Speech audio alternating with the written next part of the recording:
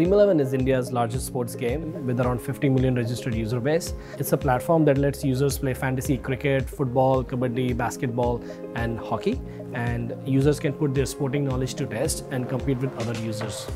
Many people in India are really excited about sports. For me, say for watching a game of cricket, I think the most fun part about it is having those healthy discussions and arguments with friends on, hey, why did they select this player in the team today? Or why did they go with 5 specialist bowlers versus 6? One way to settle these arguments is quite simple. You just create your team on Dream11 and select the player you think is going to perform as your captain and then see who wins. But we don't want to stop there. What we want is to constantly come up with new ideas and concepts and create an ecosystem of apps to enhance the user's sporting experience. So we want technologies that help us move at a very rapid pace. And that's where Flutter comes in.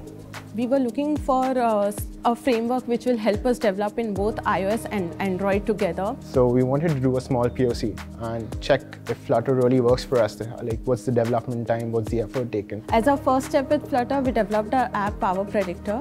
Power Predictor is an app that you can use to predict the outcome of cricket games. Since Android has a lion's share of the Indian market, we thought it made sense to start developing an Android version first. The biggest challenge that we had was we only were 3 developers and we all were from different backgrounds. But Flutter made it easy. The Dart language, basically, that's very intuitive. Even if we hire new engineers for Flutter, it's very easy to onboard them onto the platform.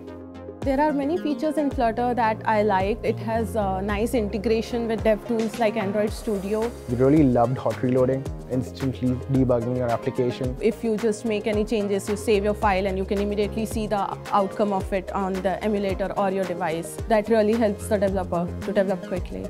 So after Android was live and running, we thought the natural step would be to create an iOS app. We had seen that it takes about 2 to 3 weeks to get the application up and running with similar frameworks because you need to do platform-specific changes. But with Flutter, the application was up and running in 2 days, which was really amazing. It's single code base in essence. Being sports-focused, we actually promote competition a lot within the team. So when we completed our Power Predictor app, we challenged our colleagues to crash the app.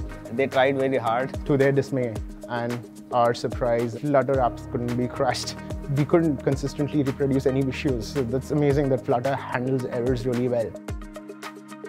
In the future, we plan on using Flutter for a lot of our projects because Flutter has just turned out to be a good choice for our team.